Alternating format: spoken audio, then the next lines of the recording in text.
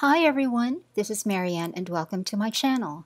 Today I am going to share an unboxing of 4 translucent colors of the Jinhao 82 fountain pens. These colors have been recently released and I will link the store down below. Honestly, the names of the colors are confusing to me. I don't think Jinhao is even the one naming these colors. Because if they were, then every seller online would have the same names for the colors. But it looks like sellers are just naming the colors however they want. So dark blue in one seller is sapphire blue in another seller, and Caribbean blue in one seller is called a dark blue in a different seller. And there are also 3 different pink names in one seller alone, but in the pictures they all look like the same pink. It's quite the adventure picking a pen to buy, and it's helpful that people post actual photos of the pens. That way we can have a better idea what the colors look like, but it's still an adventure. And by the way, I will be doing another pen de-stash soon. Not these Jinhao 82 pens, but older pens from different brands that I have had a long time and that I have not used in years, and they no longer speak to me. So anyway, the 4 pens came in 2 of the orange boxes. Each box carried 2 pens, and that's fine. That's fine. I usually just flatten these boxes and then paste them onto the pages of my journal. And these are the 4 colors that I picked this time.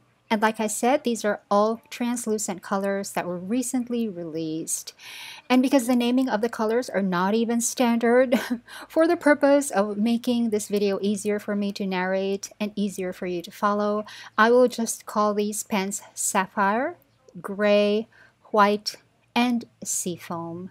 I ordered them all with a fine nib, but they can also come with extra fine nibs, and they also come with converters as well.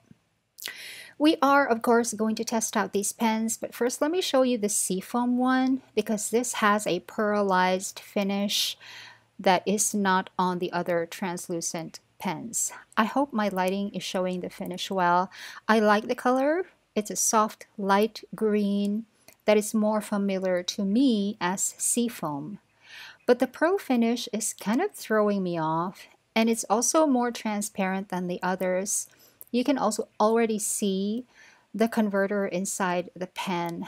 To compare, here's the white, which is truly translucent. As you can see, even if it's white, we cannot see the converter through the material of the barrel, and I really like that.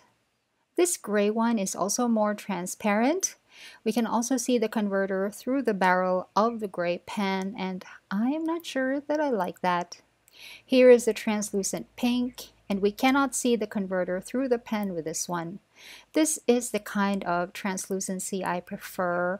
I don't like seeing through a pen when it's only a converter that we can see inside, but I'm okay with demonstrator pens or transparent pens when they are piston fillers.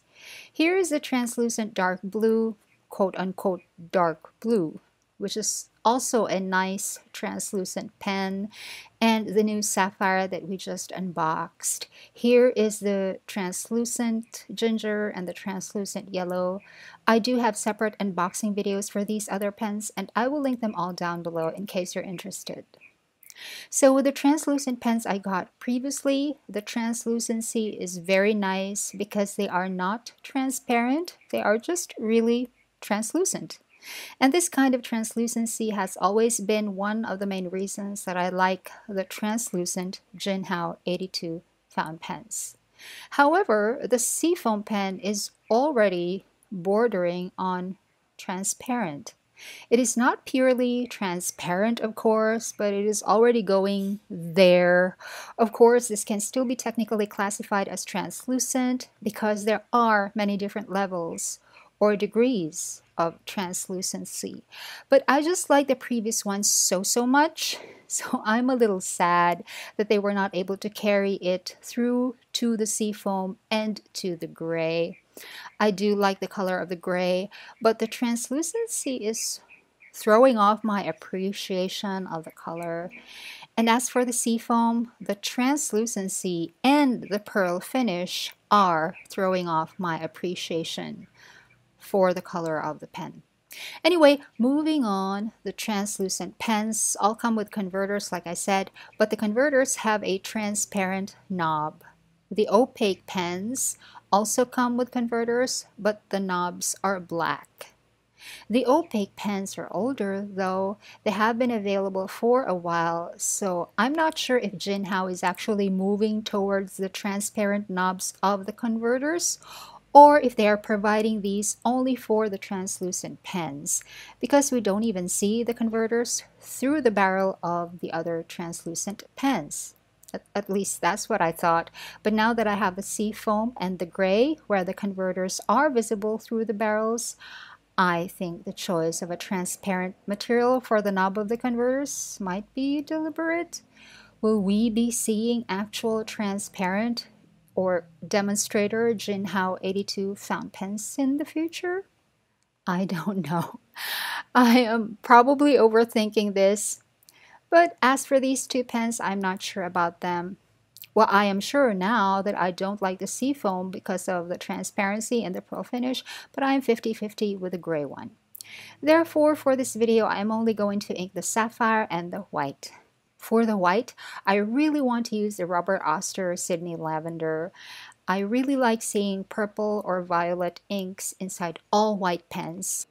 And for the Sapphire, I want to take the plunge and finally use this Noodler's Shaw's Rose that I have been considering using for a while. I was worried that it might stain, but this Sapphire pen looks dark enough to take the risk. First, I dipped the nib of the white pen in the Sydney Lavender ink, just to make sure that there are no problems with the nib, and it looks like the nib works just fine. And then I inked it up like normal, and it looks very, very pretty. The pen already writes wet, which I prefer because wet pens show shading better as well as shimmer. Shading is when the ink dries darker in some parts and lighter in other parts. That is when the ink pools in some parts, so the ink there dries darker. I think that is the prettiest characteristic of fountain pen writing, and it's what I always look for. However, have you noticed that the ink initially looks lavender and then becomes bluish as it dries?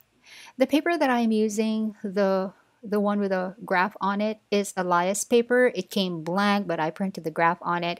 It's what I use when making bound notebooks, and I do have a video on my channel comparing Elias Paper with the Midori MD paper. I will link that video down below. But this is the first time that I am noticing the color change of any ink on Elias Paper.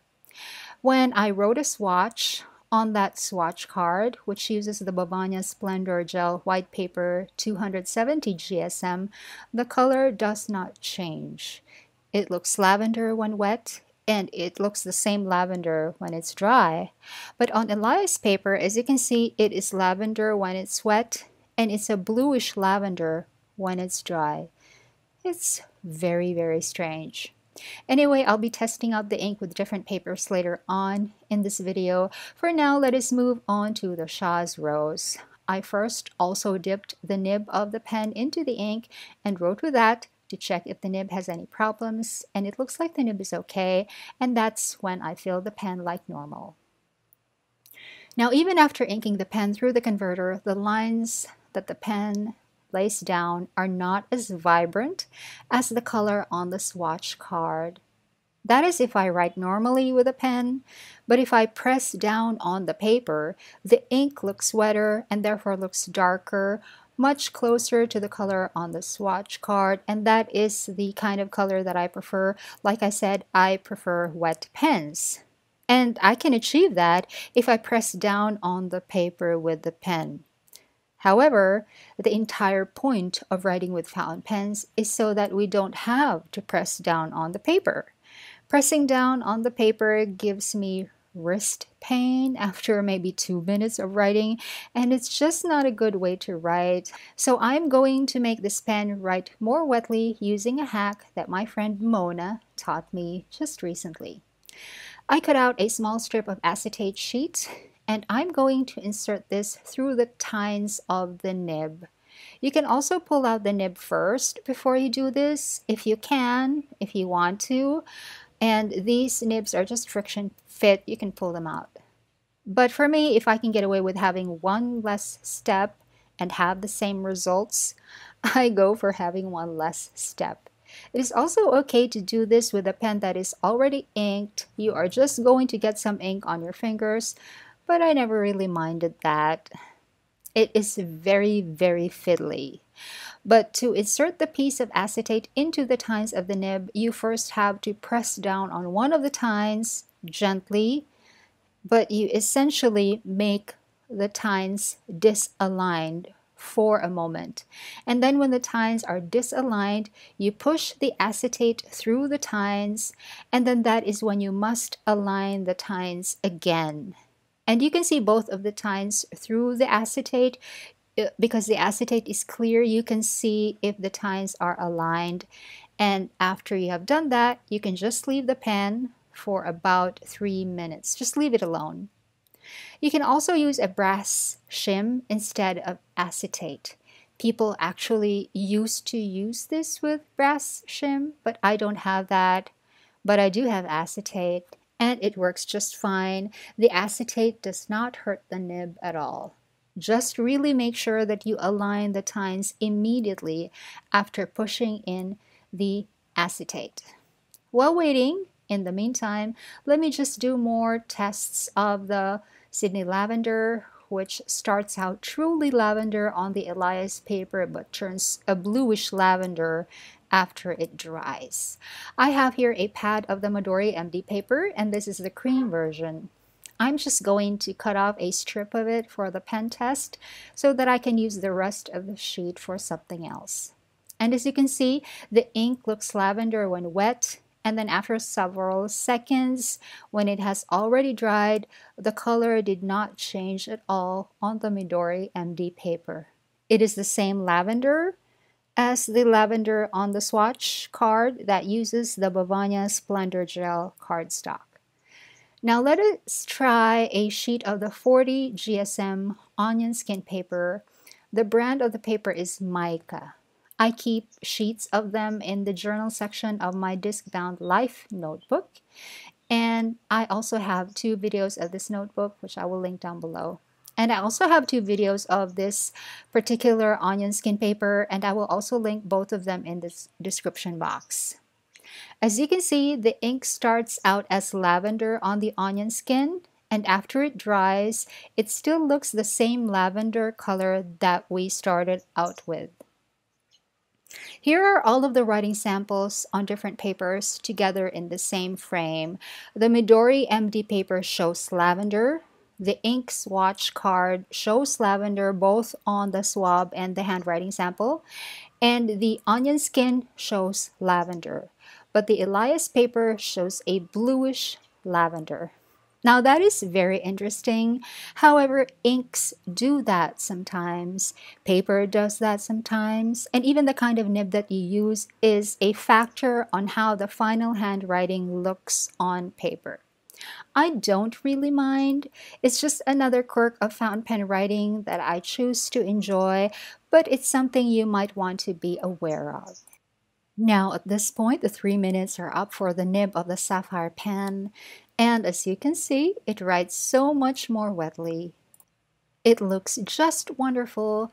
Just look at the difference of the before and the after. It is already so beautiful, but I wanted to try to make it even more wet.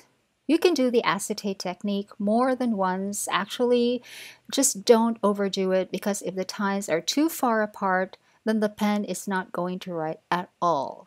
So if you want a super wet pen, just do the acetate technique in increments, not all in a single go.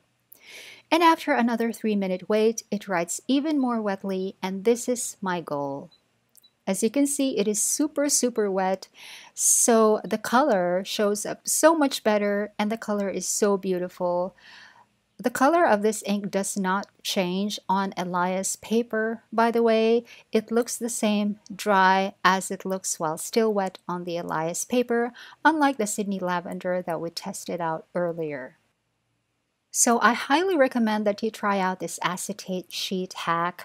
I think this is so cool and extremely helpful if you prefer making juicy lines like I do. And juicy writing is not automatically achieved by a bigger nib either. Some broad nibs can still write dry sometimes. It is not the nib size, it is the ink flow. More ink flow will result in wetter lines, even if the lines are fine or extra fine. Okay, so the final step would be to log these new pens and inks combinations in my tracking sheet for pens and inks in use that I keep in the journal section of my Life notebook. I did talk about these tracking sheets in my video about my return to journaling, which I will link down below. Now, I used the Diamine Damson, which is a dusky purple ink, and it used to be in a Pilot Metropolitan pen, but I have already cleaned out that pen and listed it for sale, which is why there is a gray bar down the side of this specific box to signify that the combination of pen and ink no longer exists, so I can just ignore that when figuring out what pen to use for anything. The paper that I'm using for these tracking sheets is the Bevania Splendorgel White in 160 GSM. I think it is more or less the same paper that's in my ink swatch cards, but that one is 270 GSM because in my experience and observation, the inks behave the same on the 160 GSM and the 260 GSM. So the Sydney Lavender ink definitely is not going to turn blue on this paper. And if you're still watching at this point, thank you so much for staying, and I hope you can consider subscribing if you haven't done that yet. And that is my little video for you today. I hope this video was helpful for you in figuring out which of the translucent colors to purchase. And I hope the acetate sheet technique that I demonstrated here is also something that will be helpful to you. Thanks to Mona for teaching me that. And I hope you all enjoyed this video. Thanks for watching. Bye.